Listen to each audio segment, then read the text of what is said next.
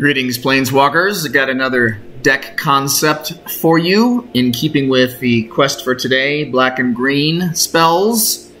This one is a really big deck, as you can see, 174 cards. I like big decks, and I cannot lie. This deck is essentially just all the biggest, rarest, mythic black and green cards I could put together that had some cross utility. So starting off with some of the cheaper cards in the deck, Valentin, Dean of the Vein, we've got Ascendant Packleader, Jaspera Sentinal for mana, Sphere of Annihilation, which is a recent addition to this deck. I haven't even gotten to use it yet in this deck. March of Burgeoning Life, which I'm not thrilled with the card. I guess I don't probably know how to use it as well as I should at this point, but I threw it in just in case. Got an Ochre Jelly as well. Moving on to the 2 manas, you know, some of the other sets that have come out recently. The not the most recent pack, New Capenna, the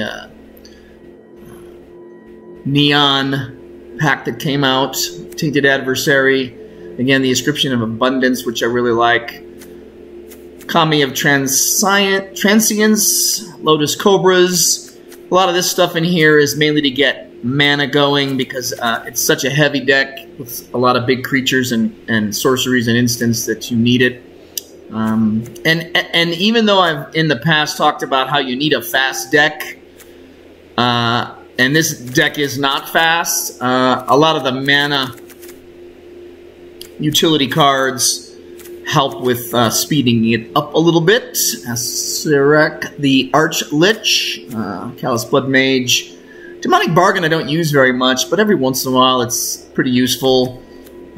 This is a new card I've added. It's a mythic, so I thought I'd throw it in.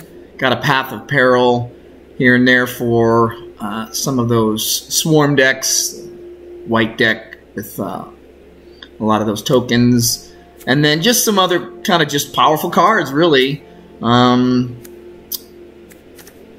black and green combo cards. I like this card a lot. It's a rare card and gives you a lot of options. Obviously, Mirror Box is useful because of all the legendaries.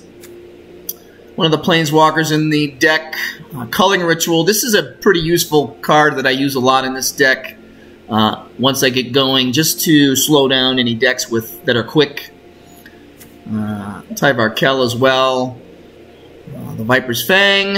Another Planeswalker.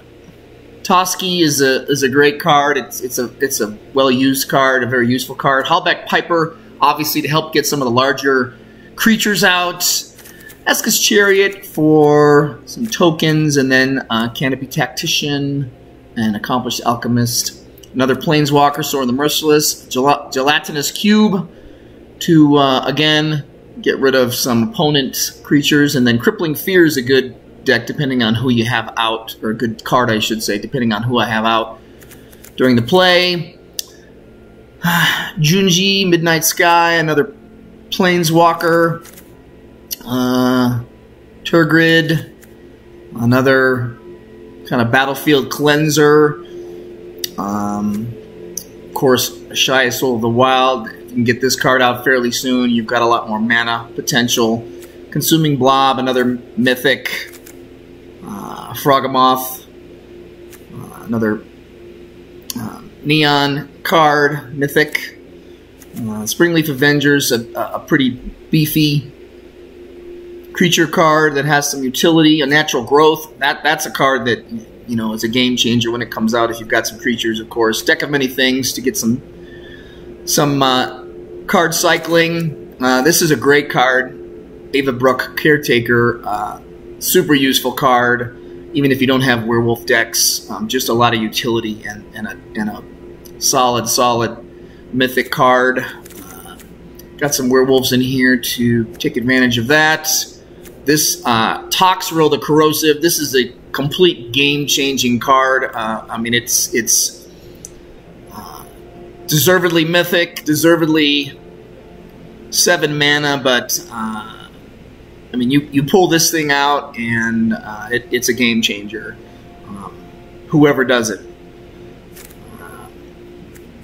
Some other creature cards. Gnawbone's great for getting more mana. This Cultivator Colossus Mythic card. There's not a ton of land in this deck, but I've had a few instances where I've pulled him out and been able to do the land cycling. Obviously, the Tarask. That's a fun card to play. And then just a lot of land, you know, and some utilitarian land too. Hive of the Eye Tyrant, Hostile. You've got some more neon cards here for some more utility. Darkboar, Slitherboar Pathway for the options, as well as a Deathcap Glade. There's enough elves in this deck that I have the Scumfire Elder Hall, and then, of course, Woodland Chasm in the deck. So it's a fun deck. You can approach a win a lot of different ways with it, and some graveyard manipulation with some of these cards, and different ways of getting some of the bigger cards out. So again, you know, please comment what you think of the deck. Give it a try. Obviously, this is a deck that I've built up over a long period of time playing because it's got a lot of mythics, a lot of rares, and essentially it's just a superpowered deck that has so many different things in it. It almost never plays the same way twice, and it's a fun to play deck. It's like I said, it's not very quick, so I tend to not do super well with it. But if you can prolong the game a little, it becomes fairly overwhelming after a while. So again, leave a comment what you think. Maybe some other cards that I hadn't thought of that I could add to it, or maybe even take away. And maybe tell me your favorite card in it. There's a lot of ones in here that I really like. So give it a try if you've got the cards for it. I'll do some gameplay with this thing as well. I'll link it below. And hope you guys like it. So long, Planeswalkers.